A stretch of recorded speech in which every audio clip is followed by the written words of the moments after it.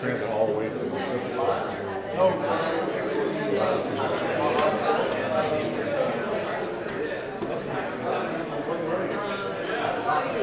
All right. We're going to stay on schedule here, so I'm gonna get going. Just grab your last glass of water.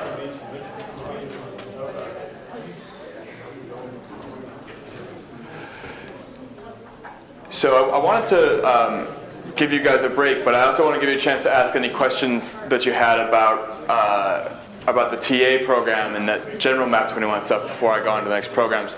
I got one question about how performance measures impact the money that the state spends if they haven't been written yet and the state's already spending their fiscal year 2014 dollars. And that's a good question. And the answer is that this is where I made passing reference to MAP-21 being a 2-year bill, but some of its clauses relating to far out. So theoretically, there are penalties that the state can receive from the feds for not meeting their performance targets. So the idea is you set your targets and you need to show progress towards your targets. And then about 7 years out, there can start to be some repercussions for not meeting those targets. So it's really a long-term thing trying to get this idea of a return on your investments in terms of safety, in terms of congestion, in terms of road condition, and so forth. So the immediate impact, the rules haven't even been set yet. Once they get set, states will set their goals, regions will set their goals, and then they'll start to have to issue reports based on their progress, and then there could be some impact on the funding, namely that funding would be targeted towards improving those things, and they lose some flexibility if they weren't making progress towards their goals. So, any other questions on, first of all, did that answer your question? Okay. Any other questions on the morning, or the first piece? Okay, awesome. So I want to talk about some of the specific other programs. So this idea of, Bruce mentioned the $10 million not going far enough, or the $16 million. And so where are the other places that we can look? And this has really been the core of our Advocacy Advance program from the beginning. The idea that the real money, we're a legitimate, transportation area, walking and biking. And so we should be competing for the real dollars. And so these are some of the funding sources that we're going to talk about. What I'll do is I'll give a little bit of a description of the program, and then I'll talk about I'll give a little bit of history of federal spending on biking and walking. I'll give some general strategies for what agencies have done to give good biking and walking projects a really good competitive chance of getting funded. And then I'll go through the individual programs and talk about what's eligible in them, what changed in MAP-21, and give some examples of what advocates have done, what agency staff have done, and what elected officials have done to really elevate biking and walking within these programs and make them more competitive for these dollars. So this is a chart of federal dollars spent on bicycle and walking, spent by the states. Sometimes the idea of calling them federal dollars can be misleading because it's actually the states and the regions that spend these dollars. And you can see steady growth over time. Without reading the legend, can anybody tell me what this is? All right, yes. Stimulus, yes. So one of the lessons from this chart is you never know what your opportunities are going to be. And so in 2009, Congress wrote the American Recovery and Reinvestment Act, the Stimulus Act, and turned to DOTs and said, okay, you need to spend transportation dollars as quickly as possible, the concept of shovel ready, right? It's kind of this term that got thrown around a lot. And it turns out that if you ask states to look at their project lists and see what's been planned, and some preliminary funding has gone into the planning but hasn't been built yet, A lot of those projects are bicycling and walking projects. So we saw this huge spike. It was the first time in 1 year that the US spent more than $1 billion on biking and walking projects. And it was because agencies had those plans ready to go. So that's an important lesson from that is always having a couple plans. You don't necessarily know where the money's coming from, but you don't know what the opportunities. I'm not predicting another stimulus bill, but you never know, right? So the other question is, anyone know what these little dips are? What was happening during those years? No, neither of those are R words. Maybe a different R word, reauthorization. So this is when the transportation bill was being debated. And DOTs didn't necessarily know what the fate of the biking and walking programs were going to be, and so they kind of slowed their planning. And that's something that we want to make sure that we're really aggressive about, and as MAP-21 gets debated again, we still go forward. John already mentioned the uncertainty of 2015. We want to make sure that we're still committed to active transportation beyond the fate of TA, for example. So this is that same money over that same period of time and by program. So typically when people look at this chart, they have one of two reactions. They either see this big blue piece, and that's transportation enhancements, and they say, wow, I can't believe it all came from TE. Or they say, wow, I didn't know anything else was used. And so we have CMAQ in here, we have general STP in here. 10 and 8% of all bike ped funding came from those two programs. So the point is, a lot of these other programs are being used already, and so we're gonna talk about some best practices there. And then we see this increase in spending, and we see a similar increase in bike commuting.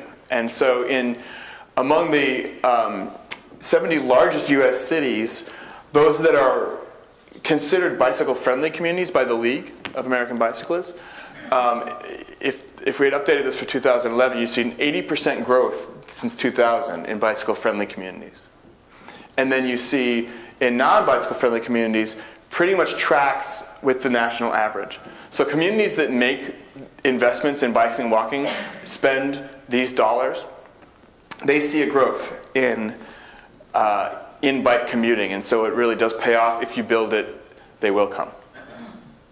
So how do people set the rules for these other funding programs so that biking and walking can really compete? So what I'm going to talk about is mostly systems, not individual projects. We'll talk a little bit about that. But how do we set up the rules so that they work well for biking and walking? And the key thing here is to understand who makes the rules, who makes the project selections, what the criteria are, what level of government we're talking about. Are these federal rules, state rules, regional rules?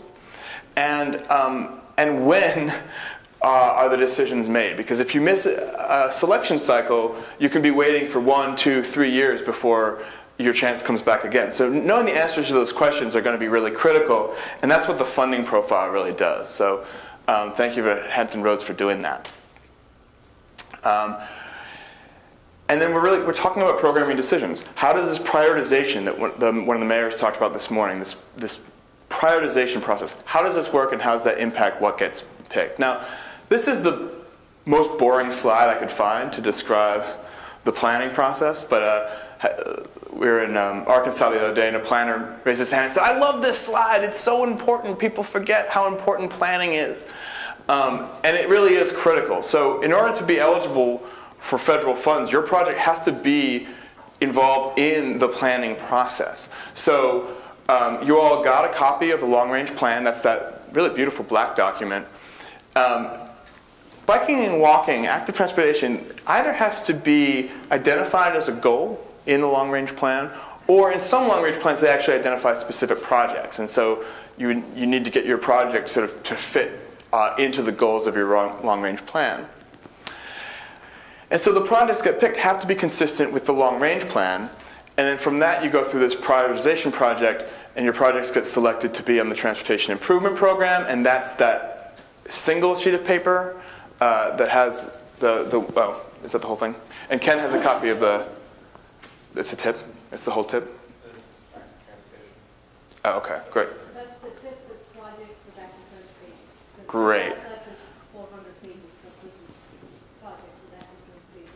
Excellent, perfect. So Ken has a copy of that you can browse.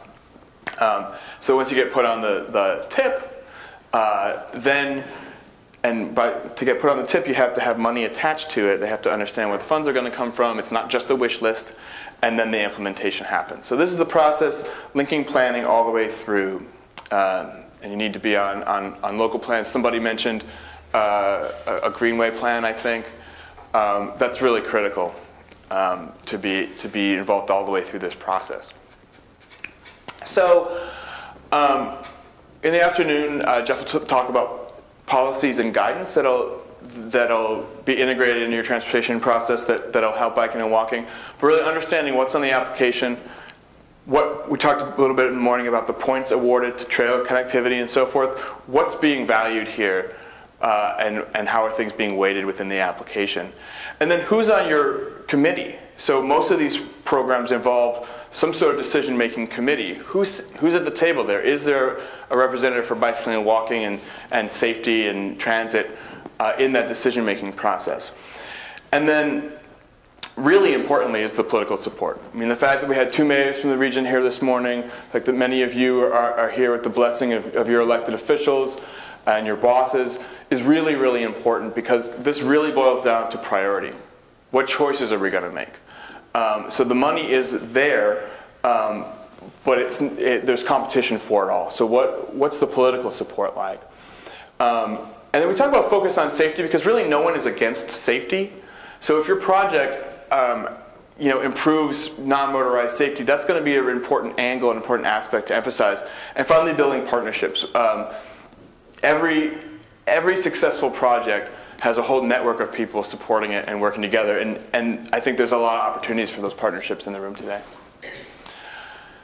Just a few things. I looked at what regions in the country spent the most of their some of their discretionary, some of their CMAQ dollars and the STP dollars on biking and walking by percentage. And I called them up. I said, why were you guys so successful? And these are some of the answers that we got. In California and Illinois, they actually devolved decision-making process down to the local level. And sometimes we think that neighborhoods really get biking and walking. Cities really get biking and walking. Regions get biking and walking. And then you get to the state level, and it can be a lot about moving cars and so forth. So devolving that decision-making down can be really helpful, we've found. Chicago compares projects by type. So for CMAQ, they say we're going to set aside the proportion of CMAQ dollars to the proportion of applications for bike ped we get. And then we're going to let the best bike ped projects get funded. So we're comparing bike ped to bike ped, instead of comparing biking and walking to diesel retrofit projects, which should be really hard to compare the benefits of the two projects together. Seattle just says, let's make things simple. 10% of all of our surface transportation and CMAQ dollars have to go to non-motorized projects, period. Guys in Chicago say don't do that, because what if you want to spend more than 10%? It seems like a psychological barrier to doing that, but I think that would be a great step for most communities at this point. And then Milwaukee didn't do any of those things. They didn't have any policy requiring non-motorized spending. They just said, we do it through our planning process. So we make sure that every one of our plans, whether it's a utilities plan, a greenway plan, a general transportation master plan, a bike ped master plan, they all include really good biking and walking projects. So anytime you're looking at a corridor, there's a bike ped project plan for that corridor already. It's already in the planning process, so we just automatically include it because it's there. And the other thing they do, which I think is really good advice, is they say we work with our local advocates to work with local applicants to make sure that they're getting good applications. We sometimes hear, it blows my mind, but we sometimes hear we just don't get good applications. We'd be happy to spend this money. We just need good applications. So they work with advocates to make sure that they're generating those really high quality applications. And that's something I think a lot of us in the room can collaborate on. So those are some general pointers, and I just want to go through each of the programs. So STP. This is a lot of agencies' favorite funding source because it's really flexible. And you can build, I used to have to say, bicycle transportation facilities and transportation walkways. Now that any TA activity is eligible for the Surface Transportation Program, that includes recreational trails programs. So now you can actually use STP dollars for projects that don't have a purely transportation use. You can do non-construction projects related to safe bicycling use. So you can do workshops like this. Bike maps have been funded and so forth. And typically there's an 80% federal share. So the region or the locality has to come up with a 20% local match. So what did MAP-21 change in the surface transportation program? Well, they increased funding somewhat, but they also increased competition. So now STP has to fund some non-highway bridges that they didn't before. So there's definitely more competition for it, but it's still a really good source of funds. In terms of eligibility, any TA activity, rec trails, safe routes to school isn't listed, but safe routes for non-drivers are. So there's a lot of flexibility with STP, and we'll just look at a few examples of that. This is one that I love. In Peoria, Illinois, back 2006, they didn't really have a quantitative way to do it. They basically looked at the projects and they kind of did some horse trading. I'll vote for your project if you vote for mine. And the local FHWA district office said, you know what, you guys should really come up with a way to make your application and award points for different things. It's that prioritization we talked about. And I think the suggestion actually came from FHWA that they award some points for non-motorized project components. So the MPO said, that sounds good to me. We like non-motorized stuff. We'll do that. They turned to the League of Illinois Bicyclists and said, hey, Ed Barsati, executive director, what should we give points for, right? So when you have your application, we're going to give 10 points for non-motorized pieces, but what should we award points for? So Ed said something along the lines of 2 points for sidewalks on both sides, parallel trails, 2 points for that, parallel bike lanes, 2 points for that, pedestrian lighting, crosswalk, signalization, things like that. And so they came together with a package of recommendations. And the NPO made some tweaks and basically accepted it. And so what happened was overnight, they went from getting most of their STP applications not including any sidewalks, any bike lanes, anything like that. The next year, the vast majority of the projects included those things. And the reason for that is that the folks competing for these funds are really bright, and they understand that if they don't include the non-motorized piece, the most points they're going to get is 90%. And someone else is going to include some sidewalks and some lighting and some bike lanes and trails, and they're going to get funded over us because they got up to 100 points. And so I think it's a really good example because the outcome is so good. It shows what tweaking an application can do, but it also shows that collaboration between really FHWA, the local MPO staff, and the biking and walking advocates. Aaron? Yes, sir. So for STP in Virginia, the way that projects get funded with this is just you have to get the project in your TIP as an MPO. And yeah. When it gets to where VDOT's funding the project, it'll likely be funded with STP. So it's not like a specific application. It's not a separate process. Yeah. Yeah. So just get it in your regional planning documents. All right, great. And we'll hear the regional specifics for sure. Just trying to give some examples of how this is done at some places that have worked really well. So in Nashville, and this is sort of similar to that, where they didn't have a separate STP and TA process, but they tie their funding to their long-range plan. And so what they did is they did a public survey, and they asked folks what their transportation priorities were and what the region's goals should be.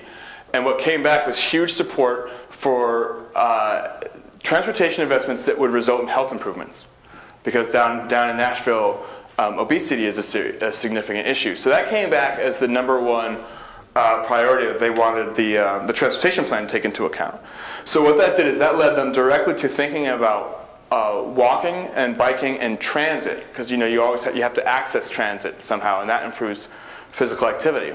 So they tied their long-range plan to specific funding goals that would set aside 15% of the funds, up to 25% of the funds if you include transit, for biking, walking, and transit, right off the top to connect to their long-range plan goals, using STP dollars and some CMAQ dollars and TE and TA as well. So starting with those planning goals and connecting your funding decisions to those goals can be really good for biking and walking.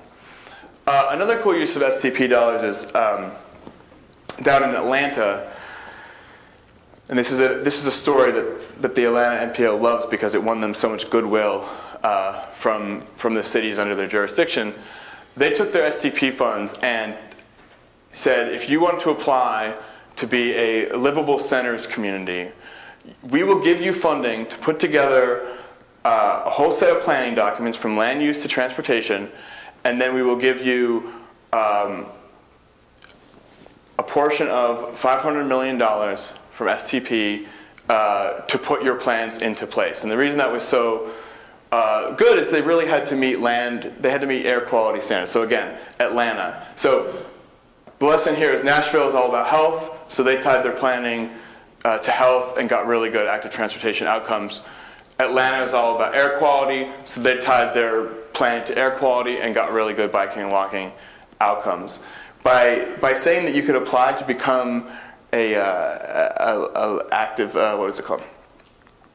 livable centers community, to put together these plans, it generated a tremendous amount of goodwill among these communities in the Atlanta region, and then allowed the MPO to do some other things that they wanted to do because they had that goodwill that they might otherwise have gotten pushback for.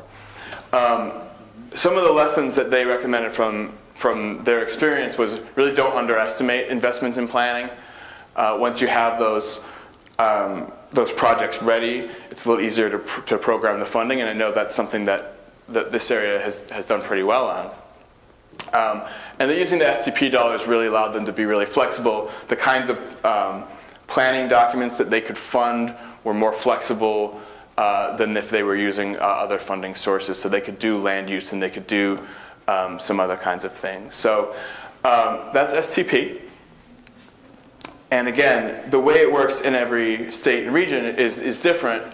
And so we'll hear the specifics in a minute. And I've already seen the Hampton Roads slides, and they're excellent on giving the specifics of the way the program works here. So the CMAQ program, this is one that I know, I think it was the Williamsburg mayor mentioned that they've tapped into, which is excellent. This is called the Congestion Mitigation and Air Quality Improvement Program. And it basically funds projects only in areas that have not met federal air quality standards. And so each state has to designate its non-attainment areas. And then within that, CMAQ can be used for non-recreation bicycle transportation pedestrian improvements that provide a reduction in single occupancy vehicle travel. 80% federal share typically. And we've seen some good stuff. Capital Bike Share was funded initially through CMAQ. A big McDonald's Millennium Park Cycling Center in Chicago. And then smaller projects like Sacramento just bought like 10,000 bike racks using CMAQ dollars and put them all over the city. And you could also do non-construction things with it, like bike maps, bike plans, a bike fleet for your city employees, a bike ambassador program, and in fact bicycle education. And one of the things that the law says is CMAQ can fund any project or program that shifts traffic demand to other modes. So this kind of opens the window for perhaps some of the education type program stuff if you can tie that to shifting modes to biking and walking. Some of the other trends that are interesting about CMAQ and MAP-21 is this idea of accountability. So you have to do a cost-benefit assessment, and then you have to report on the health impacts of your project. So again, they're tying in health to their congestion mitigation and air quality piece, which is really cool, and I think it's also kind of a trend of where we're seeing things go. Quick story of how advocates and agency staff have collaborated to increase spending on biking and walking using CMAQ dollars. This has become sort of one of the really famous stories in advocacy circles over the last couple of years. Bike Delaware noticed that in the entire history of the CMAQ program, no projects had ever been bike ped projects. There had been no money spent on specifically biking. There had been a small sidewalk project one time. And so what they did was they looked at the current list of CMAQ projects that the region had sort of decided on and they were going to take a vote on. They noticed that there was this facility. It was going to be like a bus parking at the Department of Motor Vehicles. And they said, how does that eliminate congestion? How does that improve air quality? And they just asked the question. And the chairman of the committee said, you know what? I don't know. That's a good question. And then there was some discussion about that. And so at the same time, Bike Delaware was talking to the General Assembly about the need for active transportation investments. And they wanted to ask the Assembly to pass a law that would say the DOT was required to spend, they started with $5 million on biking and walking. And the General Assembly said, you know what, DOT is not on board with that. We're not going to require them to do anything. But we'll pass a resolution that says we support a $5 to $10 million investment in bicycling and walking. And so Bike Delaware said, that sounds good to us. They had been working with some lobbyists actually from the health community. They got that language ironed out and they passed that resolution. The following months, the governor had to put together his budget for transportation, and he, sure enough, included a $5 million line item for a walkable and bikeable Delaware. That was the line item, and it was to create a trail network across the state. And so once that funding became available, all of a sudden the CMAQ committee, and again this was a specific committee for CMAQ, funding bike ped became a lot more appealing because they knew they could leverage this $5 million in state dollars. Again, 20% local match using that $5 million.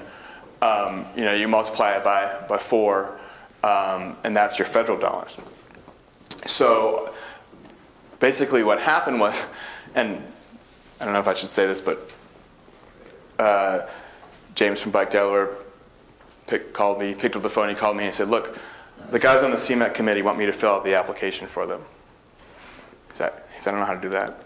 So we did it together. We just sat there on the phone. We filled out the project application. We said it's going to be this many miles. It's going to provide the opportunity for this many people. And then he sort of gave it to the chair of the committee, and the chair submitted it. So that's good. So basically, that's what happened. They cracked into CMAQ, and then once they had done it once, it really opened the floodgates. And I mean, $6 million doesn't maybe seem like a lot of money, but we're talking about Delaware here. They actually ended up with the highest per capita bike ped spending of any state, and 70% of the CMAQ dollars are now going to bike ped projects. So some of the lessons there were, look at some of your competition too, because they're looking at you. So see what else is being funded and see if maybe you don't have a better case than some of those. Secure that match, because once you have that local match, your project becomes really much more appealing as opposed to applying and then saying I'm going to come up with the dollars later. The support of the elected officials was really, really important. And that started in the General Assembly. They got the support of one of the more senior members, conservative guy, but just took the issue to heart, took it seriously, and lent his political support to it. And then it went all the way up to the governor, who has since appointed a really first-class transportation secretary. So they would build that support, and then they worked with the CMAQ chair, and so there's really good agency advocacy coordination there. Yes, sir? How much federal funding is there for CMAQ a year, and is it part of transportation, or is it environmental bill or some other appropriation? Good question. So it's a federal aid highway program, so it's under the transportation department, and there's about twice as much money in CMAQ as in all the bike ped programs, TAs, safe routes, and rec trails combined. So it's a larger pot. I don't have the regional allocation for you, but it's probably the fourth or fifth largest funding program of 7 or 8. So it's kind of a mid-range program, and it's targeted in those air quality areas. So it can be a really good one, and well, I don't want to go all the way back, but it made up about 10% of the bike ped funding that we've seen over the last 20 years. Any other questions on that? I just wanted to address something real quick, and this is kind of a good and a bad problem, but I was told that Hampton Roads may soon no longer be a non-attainment area. So what are strategies moving forward when we lose access to those CMAQ funds, which is a good problem to have. Yes, that's right, yeah. But it's again that double-edged sword. What are some strategies to, because you said that's a sizable chunk of funding. Yeah. So it depends on what your status ends up being. If you go from non-attainment, you can go to be considered a maintenance area, meaning that you have achieved attainment, but you're maintaining attainment, and you're still eligible as a maintenance area for CMAQ. But I don't know your maintenance already, and is the fear that you're going to lose that status? Okay, so are you going to be able to talk about that, or do you want to talk about it now?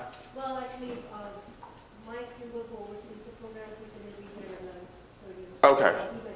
So we'll probably, I don't want to speculate on that, but there has been talk of the new standards for a while, and it'll be interesting to see what happens with that. But I'd rather have the CMAQ folks here answer that definitively. But and I don't suppose this would be the case in Virginia, but in the event that there are no non-attainment areas in the state, then CMAQ basically gets flexed to STP. But I'm sure there'll be other non-attainment areas. If we reach the point where all the non-attainment areas are gone, what happens? You still get the money, but you can use it for any STP type. The state can use it anywhere in the state for any STP type activity. So safety. So safety is something that has really come on as an issue. I mentioned talking about performance measures, how pedestrian fatalities are going up, bicycle fatalities are going up. And this is one that really Congress takes very seriously. And so HSIP, the Highway Safety Improvement Program, was one of the programs that really increased in size. It almost doubled in size overall. So this is just a quick chart that shows, here's Virginia here. So this is percent of trips to work by bike. And this is the number of fatalities per 10,000 bicyclists. And so, you really don't want to be here with high fatalities and low ridership. You kind of want to be here with low fatalities and high ridership. Virginia's somewhere in the middle. So the Highway Safety Improvement Program is for safety infrastructure. So if you're talking about intersection improvement, a corridor improvement, we're talking about the built environment here. It's kind of a misnomer, highway safety, because all public roads are eligible for HSIP dollars. So any publicly owned roads, because safety is important everywhere, not just on highways. HSIP dollars can be used for things like bike lanes, shoulders, again, lighting. One thing I think is really important is trail and road intersections, and signage. That came up this morning, I think. The key thing to know about HSIP, if you're trying to go after these dollars, which I do recommend, is that it's data-driven. You really need to be able to show that your project is going to reduce fatalities and improve safety. And we'll talk about Virginia in a minute. It's really a 90% share. So again, they want to encourage use of safety dollars. The feds cover 90%, leave 10% local match, typically. What does MAP-21 do? Well, they increased HSIP funds overall by 88%, almost doubling it. You can use HSIP for bike ped safety in school zones. And they require that a state non-motorized representative sits on the committee that writes the strategic highway safety plan, and that's the plan that dictates the priorities of the state. And so this was actually included by a member of Congress's staff. We didn't even ask for it. It was a great idea, but they put it in requiring that a representative from the state serves as the capacity of a non-motorized representative. And the committee may also include reps from state safety groups as well. So, talked about it being a data-driven program, and that's something I really admire about the program. They really tie the spending to what impacts you can have, but it can be a challenge for bicycling and walking to show the areas that are at greatest risk, because sometimes the fatalities can be more dispersed than car fatalities. And so this is a Transportation for America, a really great transportation policy group, put together this database of pedestrian fatalities. They didn't include bicycling fatalities in it, partly because we sort of didn't want to promote the risk of bicycling. We didn't want to sort of make people feel like it was super dangerous. But on the pedestrian piece, they laid out every pedestrian fatality between 2001 and 2009. And so I just grabbed sort of the Chesapeake region to show. If you look at this, you can kind of look at some corridors and say, gosh, what's going on here? What are the speeds like? Are there safe crossing areas? What's going on here? And so having this data in front of you can be sort of a really helpful tool to figure out where we should be prioritizing our investments. Now, Virginia has had a DOT policy to set 10% of their HSIP aside for bicycling and walking, and I really like how that came about. It was basically a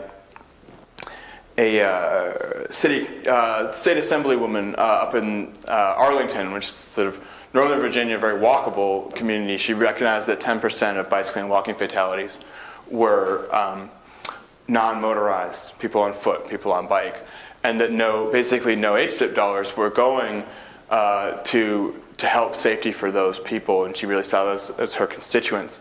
And so she proposed a bill that would require that. And my understanding is that DOT said, you know what, don't pass the bill, don't tie our hands, but we will set that policy. And so they have, and Virginia's been one of the better states at spending safety dollars over the past several years, I have to say. But we have other communities that are also getting more aggressive about it. I mentioned Washington State earlier. When they saw that Safe Routes to School was potentially going to get squeezed, their concern specifically was that it had been a state-run program, and as it gets run at the local level, would Safe Routes kind of lose out because the staff there weren't as familiar with it. And so what they did is they realized that HSIP didn't have a history in Washington State for being used for biking and walking. And so they talked to the governor. The governor set aside a committee to figure out how to spend these dollars, and they excluded biking groups. So the Bicycle Alliance for Washington put together a petition, emailed their members, and started kind of raising the profile of this issue. And they got the attention of the governor and the committee, and so they actually ended up forging a really good working relationship with that committee, and they worked out a deal. And the deal was they wouldn't fully fund Safe Routes at 2009 levels under HSIP, but HSIP would contribute a third of the Safe Routes dollars, and the other two would come from the Transportation Alternatives Program. And that was seen as a really reasonable deal. The Bicycle Alliance compromised a little bit, the state compromised a little bit. But what it does was it introduced the idea of using state highway safety dollars for walking safety and biking safety. And opening the door to that is a really important thing, because it's sometimes not in people's minds as a priority when looking at the numbers. So some of the lessons here, getting the support, getting the attention of the governor and the folks making the decisions, engaging the broader community about the importance of bicycling safety and walking safety, and putting a financial commitment behind that. Actually changing the policy. So now there's a policy that 1/3 of Safe Routes to School budget will be funded through the Highway Safety Improvement Program. But again, just to be really flexible and work with folks to come up with a solution that works for everybody. And then once you get your foot in the door, as we saw with the CMAQ example, that can be the beginning of really good things. So thinking about getting someone on that, getting a safety rep on that Strategic Highway Safety Plan committee, figuring out how to generate the data, how to look at the data in a way that shows the need. So that can be either looking over a longer period of time or looking at a whole corridor and not just an intersection. And then also finding what your state's other safety goals are and trying to figure out if there's some other things that can be achieved. For example, some states are figuring out that speed and speeding contribute to a lot of fatalities. Well, that's lower speeds of cars, really good for bicycle safety. Your chance of getting killed by getting struck by a car under 25 miles per hour is way lower, and it increases dramatically as the speeds go up. So they're looking for those shared goals, so it can maybe not look like it's a bike ped project. Maybe it looks like it's a speeding campaign, or some road diets and things like that. But they can end up having really good benefits for biking and walking. So those are some of the HSIP. But any questions on HSIP before I move on? And we'll hear about it locally. So 402. So we talked about the construction piece, the infrastructure side. 402 is a safety program. So this is where those bicycle education classes can come in for adults that got cut out of the transportation alternatives eligibility. One of the neat things about 402 is the money can go directly to advocacy organizations, and they can implement the safety programs. But the important thing to remember is it's a reimbursement program. So the advocacy organization has to have the money up front. They run the program, they submit their expenses, and then they get reimbursed. So that can be a challenge for folks to raise that money in the first place. One of the things that Bike Texas did is they have this cool program that every time you buy a God Bless Texas license plate, which they really love Texas down there, so they sell a lot of those license plates. Bike Texas gets the fee that you pay to get that customized license plate.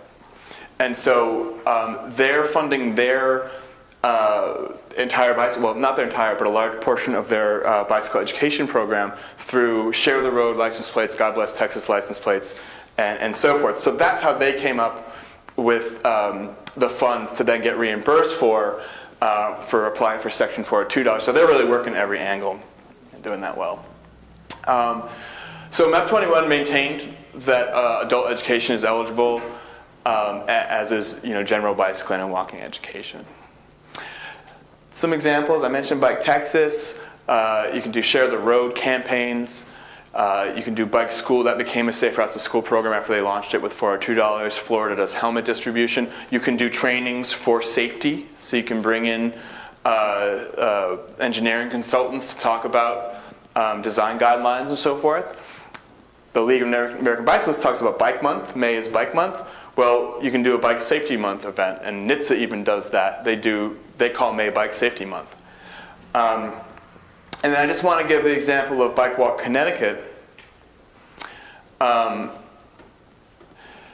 This is a story that's just really just about having those relationships and taking advantage of knowing who makes the decision. So there's the woman who was the MPO coordinator for the Capital Region in Hartford, Connecticut. She was literally walking down the hall and she bumped into the person in charge of the 402 program. And I think they literally bumped into each other, which I think is like a pedestrian safety issue. But they started talking about how he was using his safety money, and he was explaining, his hands are really tied. They have to do sort of booze and belts to, drinking and safe belt stuff. But he had a little bit of money that he had discretion over. And he was interested in bicycling. I think he was a bicyclist himself. And so he got talking to the MPO staff, and she said, well, why don't you set $30,000 aside for an education program that will run through our MPO. And I mean, literally, he just said, okay. So she filled out the paperwork, got the grant, and they ran the program through the MPO.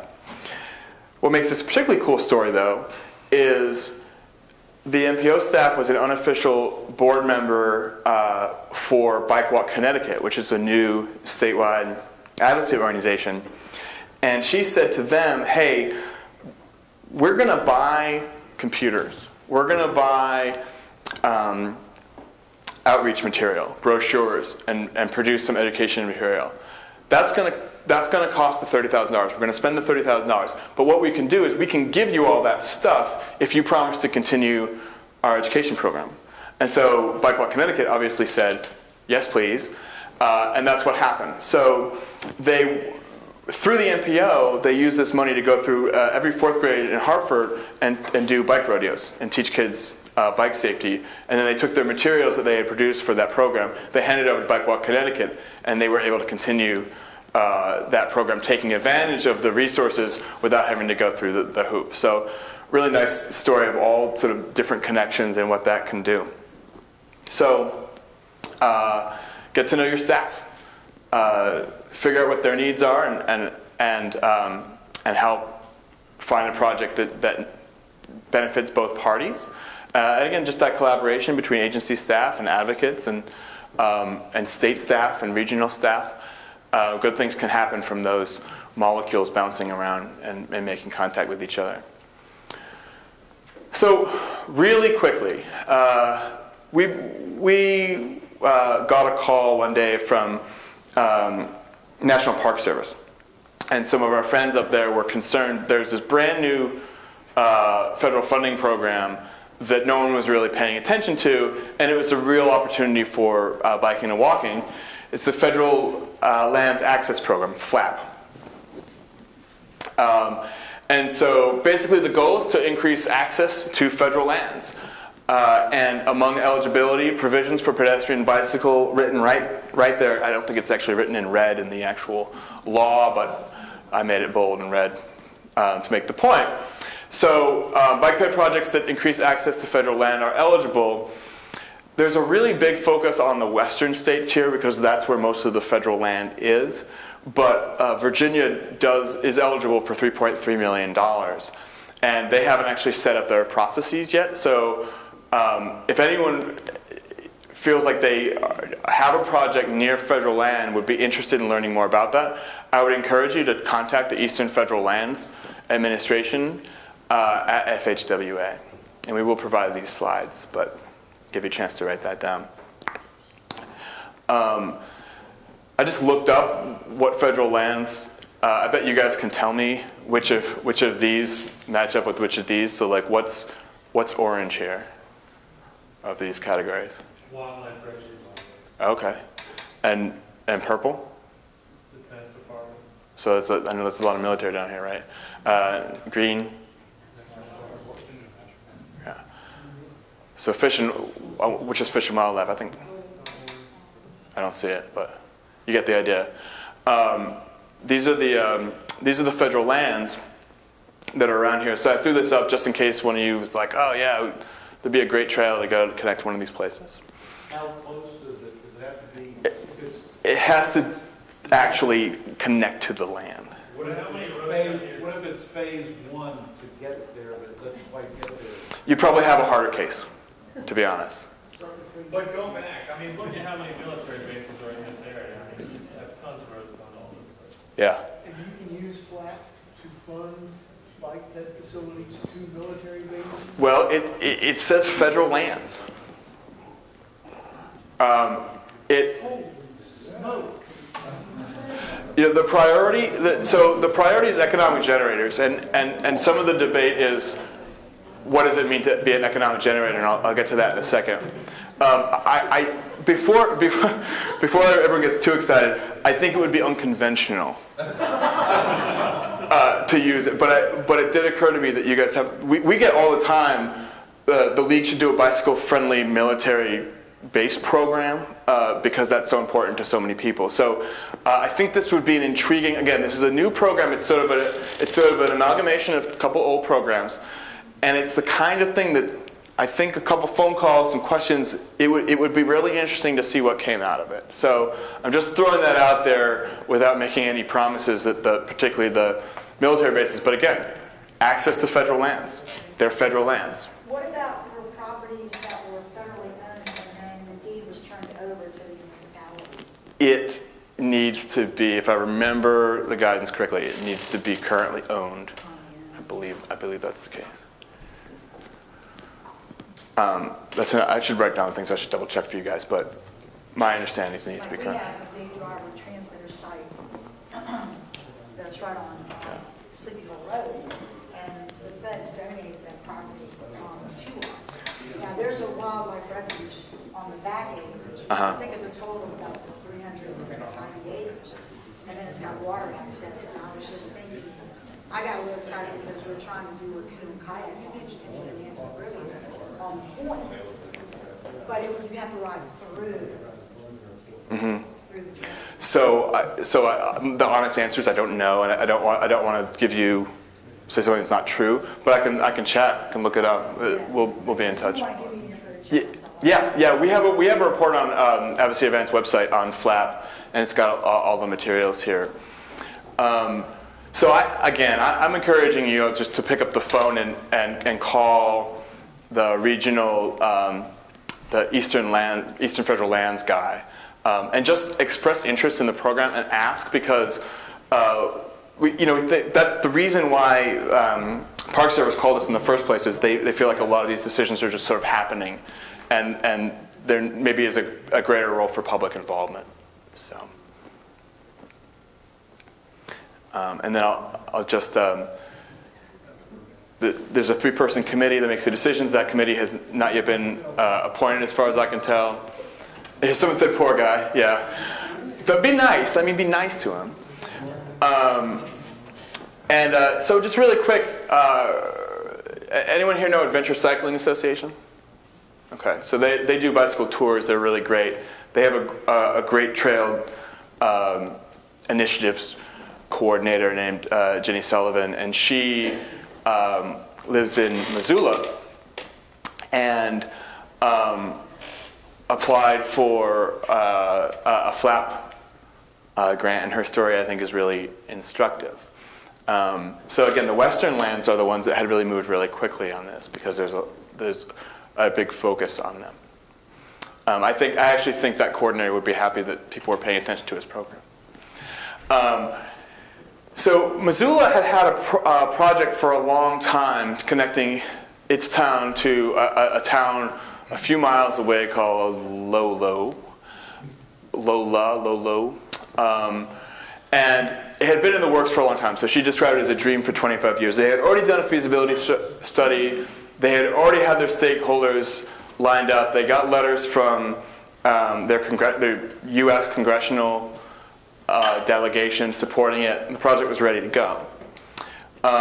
And so they, I mentioned the letters from Congress, letters of support from the community, and one of the lessons there was, this is the kind of the corridor they wanted to build it through. It's parallel to a road. They had an ideal route that would be more direct and more level for cyclists. There were some challenges with the engineering for that route, and so instead of just saying it's our way or no way, they worked with the engineers to figure out a route that would be more practical. And so one of her suggestions is just to be really flexible and make some compromises to get your project done, and then be prepared. So have it in the plans, have the feasibility study ready. Now, unfortunately, this story has a slightly unhappy ending, as they weren't able to get the FLAP money for it. The reason for that is they defined economic generator as a project that would increase tolls and entrance fees, so actually generate income for the park itself, or rather than generate economic activity, which we all know bike trails are really good for. So that was sort of this dispute, and they challenged it and they petitioned it, and They didn't win that, but now they're applying for Tiger funds. And so we've been writing letters of support, and we're optimistic that with all the groundwork that they laid, they're going to make this trail successful. But again, I think the lessons that they learned, sometimes failing can be as instructive as winning. And so laying all that groundwork is good for whatever money you're going after, and then you have that ready for the next pot, the next opportunity. So that's flat. This is the contact information there. He'll be okay. So I just wanted to quickly sort of summarize. There's a lot of information here. I just want to talk a little bit about the general suggestions. And so on the left-hand side, I have some sort of systematic suggestions, those policies and approaches that have worked well for folks. And then on the right-hand side, some recommendations for what individuals who have individual projects that they want to get funded should be thinking about. So, this goes for both the agency staff and the advocates in the room, just building those relationships. Having the connections with the folks that know when things are happening is really important. Know when the opportunities for public input are happening is really critically important. So just having those good relationships, that information flow is huge. And then the political support. So if you want to make a policy change, knowing that you have the support of the mayors who are on the policy board of the entity you're talking about is really, really important. And so just building up community support for bicycling and walking is really part of that. And then getting a seat at the table or tables, figuring out who is making the decision, and that's what we'll hear from next. And being part of that conversation, so having an official role if possible, or an advisory role. Helping to write, helping to make sure the applications are good and that the way that the prioritization happens is good. And sounds like there already is a pretty robust prioritization system in place, which is great. And so if you're an individual with a project, what are some of the lessons? And the first one is make sure it's on a plan somewhere. If it's not on a plan, it's not going to be eligible and it's not going to be ready. Generate good projects, right? Figure out what the criteria are and align your project with that. Sometimes making those adjustments to make sure that it's going to fit the priorities of the funding source and the funders. Again, knowing that timeline, really important. We heard from John that the TAP funds are already committed for 2014. So what are some of the other timelines for the other programs, and how can we make sure that we're ready for the next time the opportunity comes around? And then we hear a lot that the project sponsors aren't necessarily right. So that's those eligible entities, the cities, and so forth, that they're excited for the money, but they need to really understand what the whole process entails, and it can be challenging with the amount of red tape to use federal dollars. So all of us in the room can sort of make sure that our project sponsors have the capacity, have the understanding of what's required, and that really also means that the local match too. So do you have a local funding source ready to match with those federal dollars, and that can really open the doors up. So those are some of the overall observations and suggestions. Any questions on all that, and then we'll hear from the local. Just a comment regarding that last piece. Hampton Roads is composed of a lot of cities, and so there are a lot of local people with VDOT as projects, and one of the things VDOT is really keen on is the project sponsors going through the federal process smoothly and quickly, getting the project completed and getting the money through the cycle and closing it out. And the quicker you do that, I think the better VDOT will work with you. Yeah, so what would you suggest? I mean, that's a great point, and it's something we hear a lot. What if I'm I work for a city and I want to apply and I want to work well with VDOT, what do I do?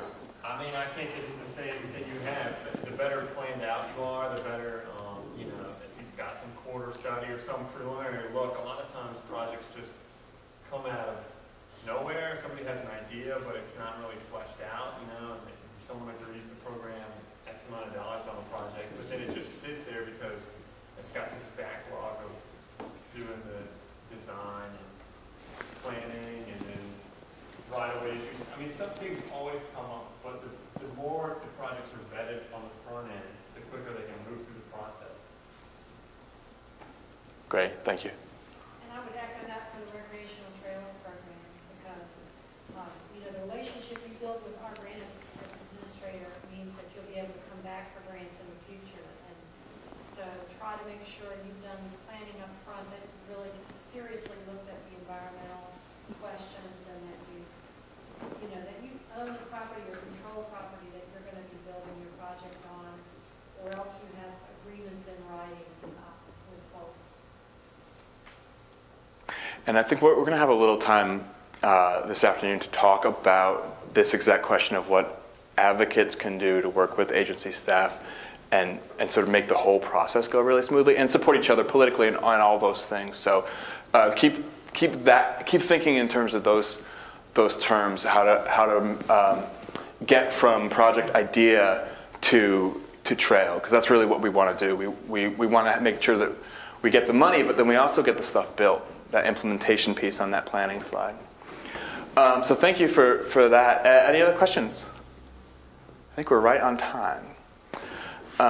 So yeah, I'm going to ask Rita to come up. And then, so at noon we will be breaking for lunch. So hang in there.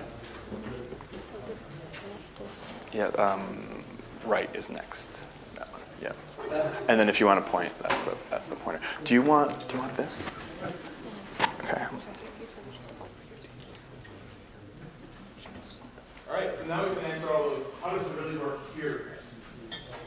Okay, so the next few slides we're going to talk about how these funding streams work in Hampton Roads. And I have Mike Kimbrell here. He's the expert, so to speak, on all these programs, and I volunteered him to answer the tough questions, so direct all questions there. But just to give you a brief introduction, we've all heard about the TPOs, so we are one of the MPOs in the state of Virginia, and on our policy board, and two of the mayors talked earlier, so we have a lot of members from our localities, public transit, federal, state, and other stakeholders. So what have we done for active transportation planning? So traditionally, the planning for active transportation happens at the local level. But in the last few years, we've seen a lot more regional coordination, localities working together, and it's become an important priority for us. And I think partly this has to do with the fact that a lot of the support for these facilities has increased steadily.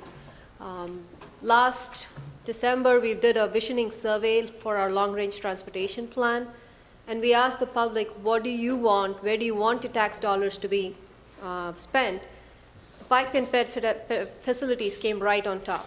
And that just confirmed to us that this is very important to the public, and this is something we should focus our efforts on. So what have we done? Some of them are ongoing, some we've completed. So the first thing we did last year was we looked at a scan of best practices. And I think a copy of this document is around outside. It's available on our website. And if you guys need a copy or want to get the PDF, let me know and I can send it to you. The second thing we're doing is we're working with VDOT, and VDOT staff who helped us are right in the back. And for those of you who have time, I would recommend that you go look at the draft bike ped inventory that's on the wall right there. And what we're trying to do is come up with a consistent classification of facilities. Each locality has a way of classifying them, but at the regional level, we thought it's important. A bike lane that's called bike lane in Norfolk remains the same in Virginia Beach, and vice versa. So we're working on it right now. It's still in draft, and I'd like to take a moment to thank the VDOT staff, Mitzi and Angela and Carl, who's not here. They've been very helpful in helping us come up with this. So thank you, and if you could provide comments or review it, we'd really appreciate it. The third thing that we're doing is we're kind of laying the groundwork. Bike ped planning is a priority in our work program.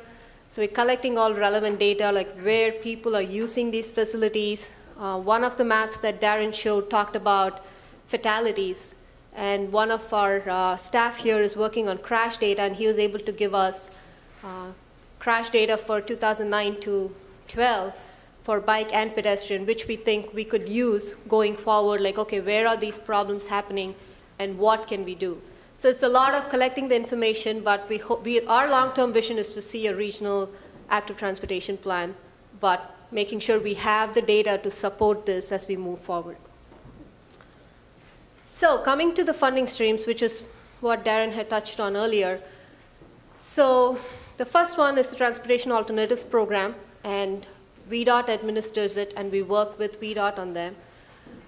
Second stream is the Surface Transportation Program, and Mike is in charge of the regional component of the Surface Transportation Program, along with the CMAC. In Virginia, the VDOT takes care of the Highway Safety Improvement Program, and for Section 402 grants, we have the Department of Motor Vehicles that kind of oversees this program. So for the Transportation Alternatives Program, I think there were a couple of questions on how we handle the MPO portion of it. Mike might answer more, but the way we've been explained is the VDOT Local Assistant Division kind of oversees the program, and they develop the policy and the selection criteria working with all the MPOs. So to streamline the process, anyone applying for this has only one call for applications. They just fill out one application. So for Hampton Roads, you don't have to fill out a state application or an MPO, you just fill out one. And we think this makes best use of our resources, and this gives us a very good opportunity to work with the VDOT Local Assistant Division staff. And so far, it seems to be working well. So coming to the dates, for the next TAP program, most of you must have received an email yesterday, I think, that went out on a workshop to review the program guidelines. LAD is holding all these workshops all across the state, and I think the one closest to our region is in Smithfield on August 13th. I think I saw the email yesterday, so if you haven't received it, I could forward it to you. So LAD is going to talk about how they're going to review projects, what are the criteria, what's the selection process. And as an MPO, we have requested the localities that are looking to use or apply for these funds, send us a letter asking for endorsement. And then the deadline is November 1, 2013. So it's really important that you attend these workshops just to get a good idea of how this program works. So for the last year, which we talked about earlier, we had 5 projects. And if you see, the reason I have both the CTB and the TPO allocations is to show you the way we have funded it. So we try to make sure a project gets, if it's not funded by the state, we can help, put in the remaining. So the first project in Chesapeake, it was the TPO that funded it, whereas the project in Virginia Beach the funding came from the state. So we want to make sure that we're making the best use of the TAP funds, and we're not duplicating efforts, but rather supplementing them. So I think having this one application, making sure the process is streamlined, it's worked well, and LAD has been very helpful and worked with us quite closely. So far it's working, and this is what we have. So in terms of CMAC and RSTP, I'm going to talk about them together because there's a lot of overlap in the way we do it. There is a policy which the board set, but Mike's team, and I think it's been a very robust process, and all the information in terms of criteria, the selection, how we score the projects, all of that is available on our website. And we developed it as part of the TPO staff developed it, and of course our board and our technical committees have to approve it.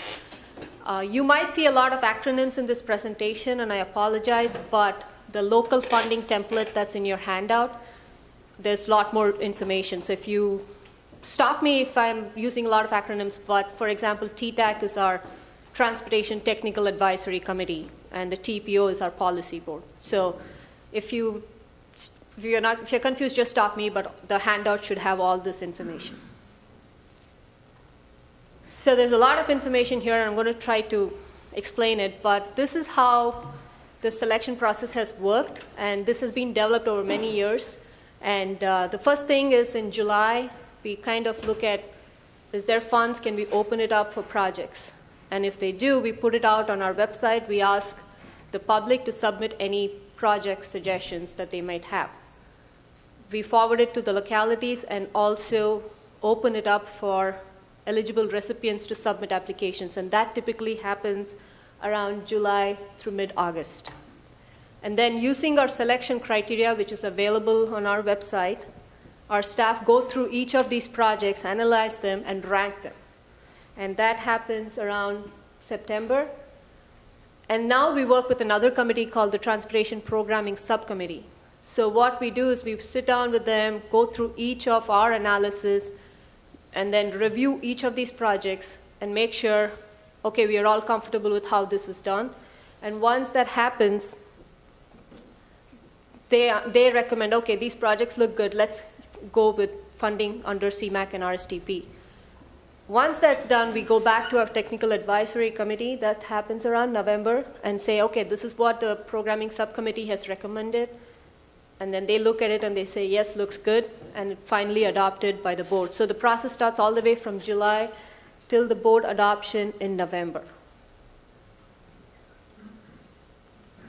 So if we look at some of the highlights, so we've used CMAQ funds for a lot of our active transportation projects. So if you look at the range from, Mike gave me the stats from 1993 to 2018, we would have used these funds for 44 active transportation projects.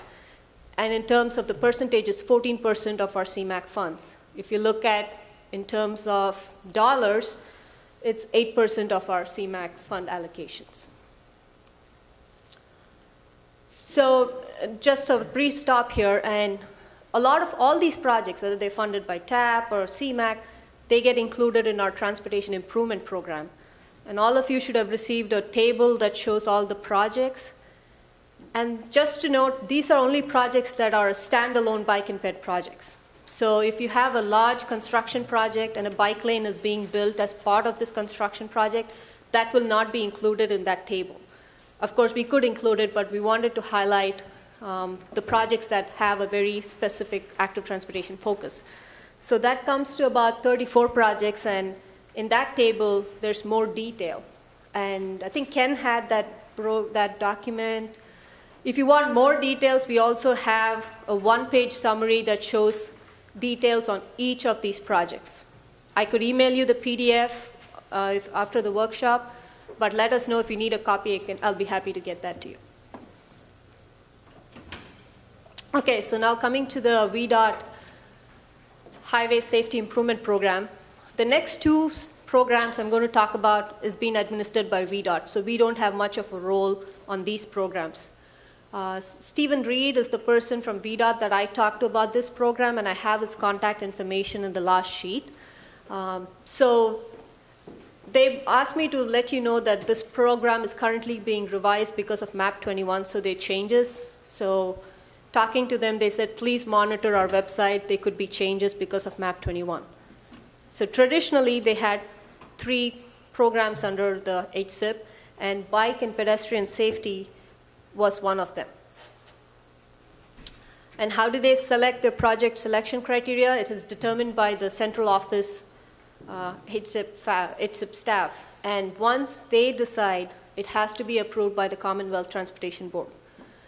And in terms of timeline, they didn't have a specific, they had a general timeline. So they said usually in the fall to winter, we review projects, we receive submissions. And this always helps. They try to do it before the six-year improvement program update. And the Commonwealth Transportation Board approves the project list in the spring. So I think Darren went over some of the criteria, but when I looked at the proposal form that I found online, the focus seems to be more about what is the problem? Why do you think there is a problem? And why is this project going to solve this problem? So if it is just like, okay, I want to see if this will work, you're not going to get a good grant. It's more like, okay, here is a safety problem. This is how this project's going to solve that. So they were very clear about that being important. And also they talked about the effectiveness and the readiness of the project. So it's more ready to go. You have all the background laid out. This funding is going to help it move forward. That's the kind of project they're looking for. And then, of course, they want local match or support. But as I mentioned previously, there could be slight changes in these policies and guidelines because of MAP-21. So please monitor their website in case you want to make sure you have the latest information. So when I asked for how much have they spent, they said between 07 to 13, total allocations to bike pedestrian safety projects was about 10%.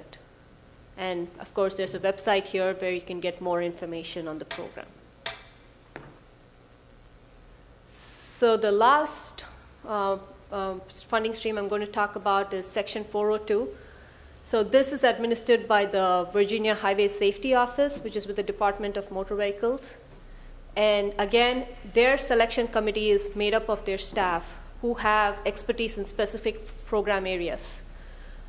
Then they have a committee of the upper management, and they work together, and then they advise the commissioner and secretary of transportation.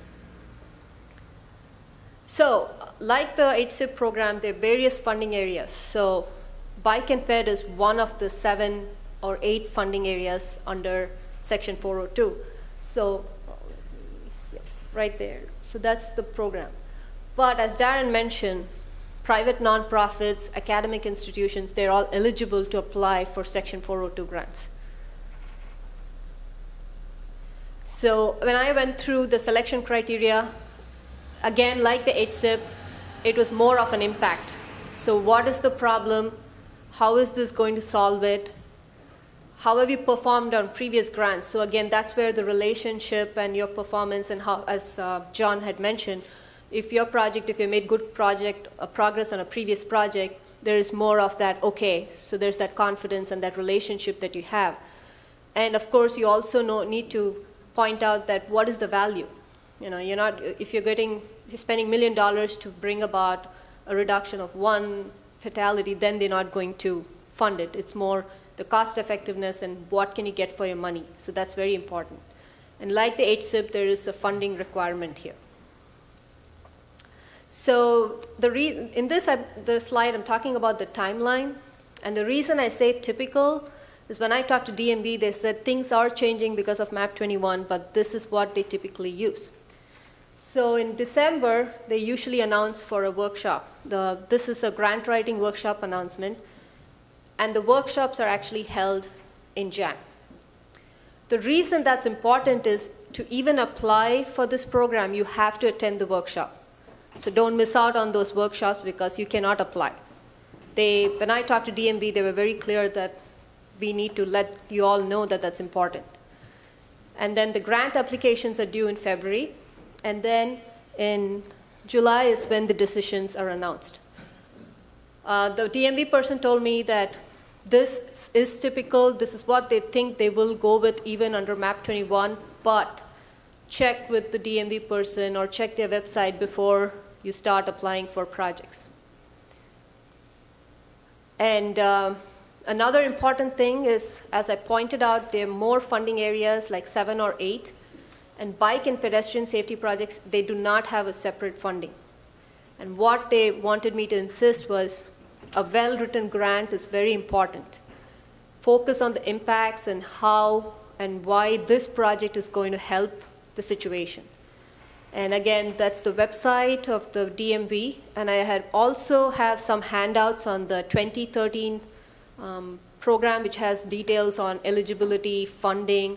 And I think they're out there, so grab it, or if you don't find it, or don't get a copy, let me know and I can send it out to you. So that's pretty, oh, do you have a question? Well, you say these slides are excellent. If we email you, can you?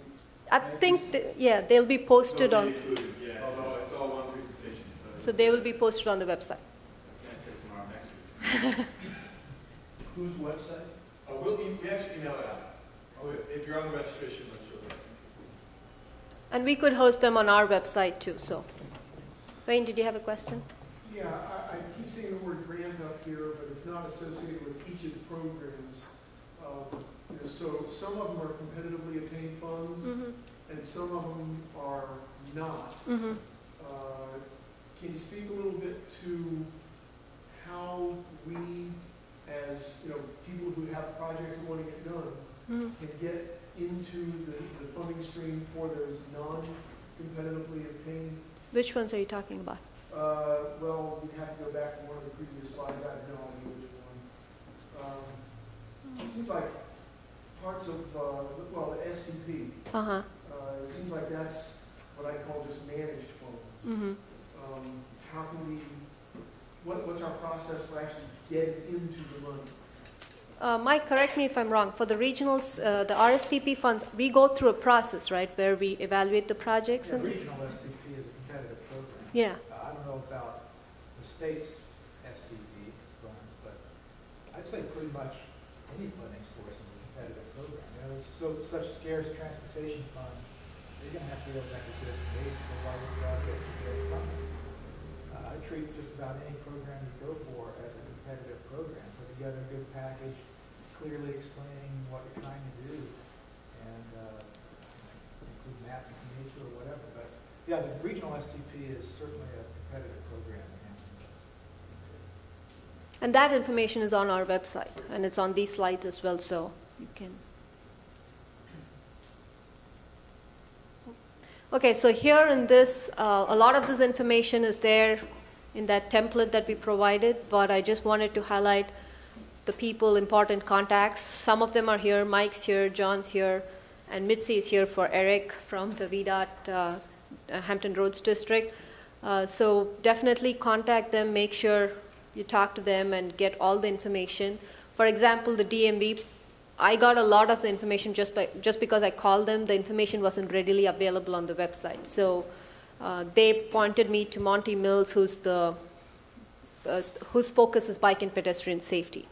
And I think Dwight Jenkins, whose information is on the template, is the Portsmouth coordinator. So make sure you know the persons, and this should give you a start, and some of the information is available on the funding template. So, but that's pretty much what we have from the Hampton Roads portion, and I could take any questions. Yes? A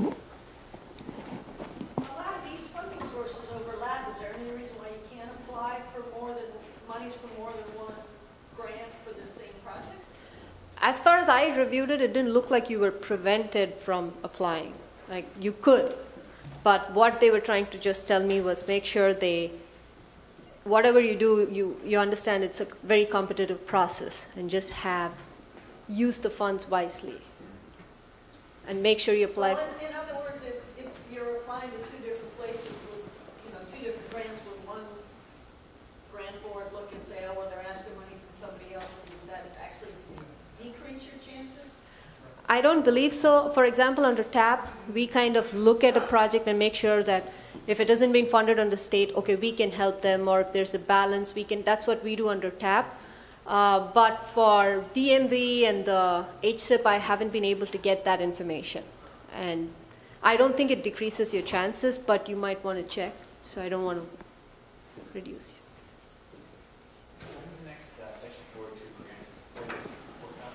They said December is when the announcement goes out. So you might want to contact Monty Mills, who's the bike and pedestrian. So in DMV, there are various focus areas, and each person has a specialty. John was the one who put me in touch with the head, and she said, well, Monty Mills is the bike and pedestrian safety person. But December is when they said the announcement for the workshop goes out. Yes? I just wanted to readdress my earlier question. I guess Mike would be the one to answer this. Where does Hampton Roads currently stand as far as losing our non-attainment or maintenance status for CMAQ? Yeah, we haven't been able to figure that out yet. The region is in attainment for the new 2008 standard, finally gone into effect. We're a maintenance area for the 1997 standard, which has just been rescinded. So we are officially in attainment area, which technically means you're not eligible for CMAQ funds. So we've been coordinating with VDOT trying to find out what exactly that means, because we've got CMAQ funds programmed out through 2018 right now.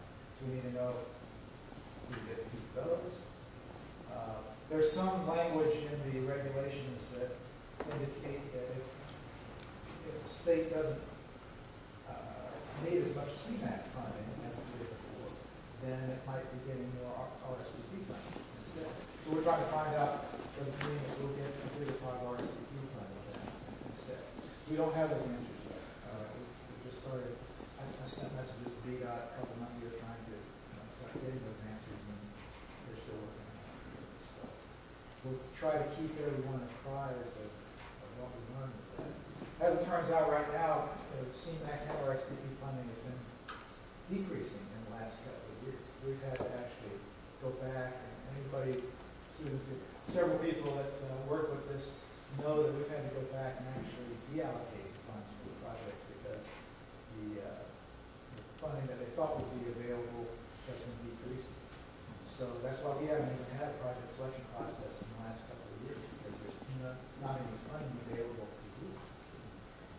So yeah, we'll try to keep people apprised. If you're, we work with our transportation technical committee, so if we're in a locality or something, get to know that person, one of the people that sits on our TTAC. Yeah, I work on the microphone. Okay, so he can keep you up to date with where we are on finding out those answers. I just wanted to point out what you said, and so that a lot of people understand it, especially on the advocacy side, is that we talk about a lot of this funding, but at the same time it's not available currently. And I think that bike ped projects are more immediate, whereas typical vehicular transportation improvement projects are longer term because you often deal with right-of-way acquisition and stuff. And so it's a lot easier to fund the CMAQ projects further out for road projects. But, we're sitting here getting excited about all of these funding opportunities for bike ped projects. But the reality is CMAQ, no. STP, no. I mean, to be able to get it right now and spend it next year, I mean, the reality is Well, it's not. that's true. We are required to allocate most all of the CMAQ and RSTP funds out for a 6-year period. I don't know how many of you are familiar with the state's 6-year improvement program. Right now, the current one is FY14 to FY19, and we're required to allocate those funds for that period. So we've allocated funds out for FY19. So if you're thinking about coming and requesting a project for FY14 funds, you're out of luck. It's all been allocated out for FY19. So you need to think about, if you're looking for CMAQ or RSTP funding, you need to think about going ahead and getting those proposals, then knowing that chances are you're not going to get any funding until at least FY20 now, maybe FY21. So think ahead. You can always put in for those projects. We have localities that have. Gloucester has a couple of bike projects in that receive allocations in FY17 and FY18. So it can be done. But Susan makes a good point. And, for anyone that's not familiar with the process, we don't have funding sitting there available for next year. It's all allocated out to FY19 already, and most of the FY20 is already spoken for with already previously.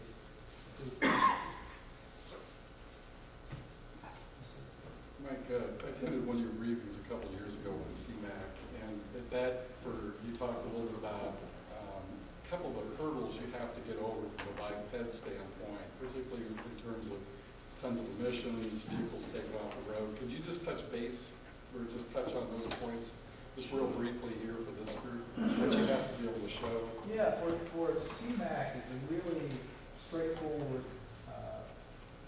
evaluation procedure, because CMAQ projects are selected based on how much emission reduction can be expected per dollar of cost of the project. It's really a cost-benefit analysis. So what we do with any kind of CMAQ project is we go through an evaluation to determine what kind of emission reduction we can expect from the project in terms of volatile organic compounds and NOx, because our problem in Hampton Roads has always been ozone. And if you're familiar with ozone, precursors are volatile organic compounds, NOx, and then with the reaction with sunlight, you're creating ozone. We can't control the sunlight, but we can try to look for projects that can reduce VOCs and NOx. So we go through and we see how many tons per year of VOCs the project is supposed to reduce, and then we look at how many tons per year of NOx the project is estimated to reduce. And we divide the cost of the project by that reduction, and we sort those from least cost to most cost for VOCs, and least cost to most cost for NOx. We number them sequentially from least cost to most cost, and then we add up the two numbers and get a composite score.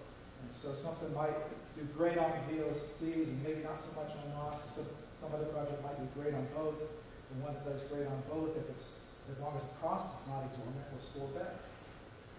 So at the end, you're looking at bang for the buck cost for improving emissions.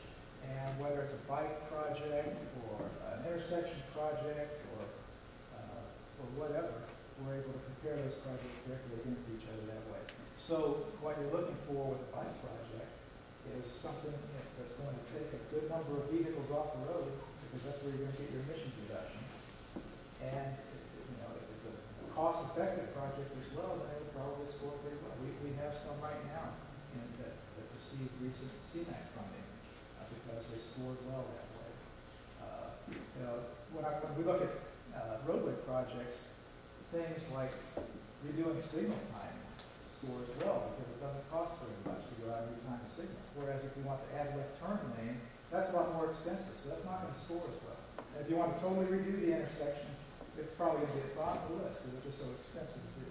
So think in terms of showing how the project's going to reduce emissions and try to keep those costs in check, and it'll probably score pretty well. Now, we have improved methodologies on how we look at these things. If it's a bike project, there's a certain distance. And we're really looking at mainly projects that will help commuting. We're talking about taking cars off the road. It's not going to really be so much a bike path through a park, because that's not going to take a lot of vehicles off the road. In fact, a lot of people drive to the park and then take their bikes off the car. So what we need to do is find projects to take cars off the road. That's how we reduce emissions. And our analysis takes into account the distance people are usually willing to ride their bikes, either to catch a transit bus or to get to work or shopping or whatever. If it's walking, that's a smaller area. Smaller distance people are willing to walk. So we look at those things, and then we just kind of compute what the emissions reduction is going to be. The emission reduction numbers come from whatever the current EPA mobile source emissions model is. And I think right now it's MOVES 2010, and so we get the emissions factors from that. So we're using kind of consistent emission factors for whatever kind of project. Does that kind of answer? Very good. Thank you. That's perfect. Mike, I have a quick question for you. On the question of things being programmed out for years, what we found other places is a lot of times there's annual or frequent tip amendments sort of moving around the commitment. So you may be committed out with a certain set of projects now that may move around a little bit and change. Does that happen in your experience here? Well, sometimes we'll have a locality that's got a couple of CMAQ projects, and for whatever reason, one of them might not be progressing the way they thought it would. And they've got another one that needs money. Or maybe one just isn't going to be able to go, and the cost is increased on another CMAQ project. We do have requests to be able to transfer CMAQ funding from one approved project to another that way. The trouble is there's no room really to get a new project in there because we have so many projects already approved. It doesn't really make sense to add new projects when you have these other ones that still are in the works and they need more funding. So we want to make sure that we actually get completed projects. And so we don't allow you to go in and keep on adding new stuff whenever we still need to pay for these other ones that aren't fully funded yet. So yeah, the way to get a project in there is really to get it into one of those out years and stay on schedule. Sometimes we end up with a project that gets canceled for some reason and frees up some money. so many projects that were already in the queue, that rather than add new projects, what you're gonna do is go in and find one of the projects that's already been approved. Maybe you can move this schedule up some. You know, maybe it got funded out in 2017 because somebody dropped the project with some funding available. Maybe you can move that one back and start it in 2016 or 2015. But you know, you're less likely to add a brand new one and move ahead of all these other ones that have already been in works. But I guess it's better in 2013 to get something programmed into 2018 than to wait till 2018 and have to wait till 2023. Yeah, absolutely. And whenever the project selection process opens up, go ahead and get a project in there for whenever the funding is available. And then at least you have project in that's already going to be. On this entire matter of scheduling and funds being allocated out to 2019, you said, we just heard about a new program, I believe it was SLAP. Do you know what the status of funding and how far allocated that is? Do you have anything to do with it? I don't have any information on SLAP. We just heard. I don't have any information on SLAP either. I don't think it's an MPO, something that the MPO is in charge of.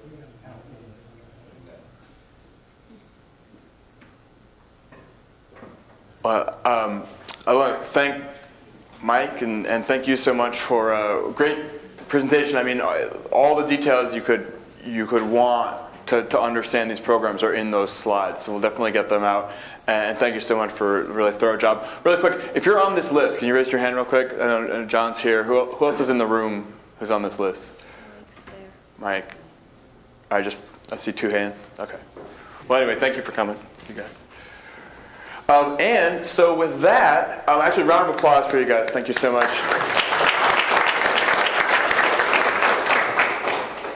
It's time for lunch. So it is out in the hall, and I think it's just packed lunches. Let's see. Yeah, so they're boxed lunches. There may be a few vegetarian or gluten-free or other dietary things. So if you didn't request one of those, please stick with the others. And we will be back here. What is at 1 o'clock. So enjoy. Yeah, the 2 hours in charge.